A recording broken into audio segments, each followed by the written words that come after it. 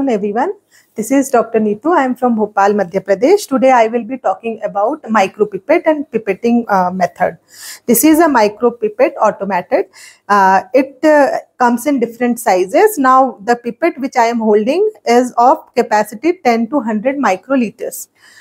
To hold this pipette, there is a guard which we rest on our index finger, and it helps it to prevent from falling from our hand. First, we will load it with the tip. For loading with the tip, we will just put it on the tip and tap it for the 3 times, and then it will be loaded.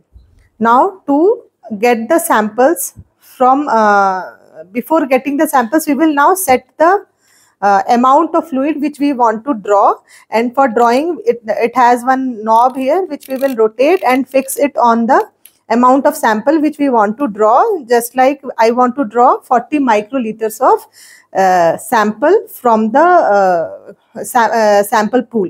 Now from the semen sample pool, before inserting this plunger in, we should remove the air which is inside the tip by pushing the plunger, and now we will put it inside the tube and just release it gently and wait for 1 to 2 seconds that it is getting loaded.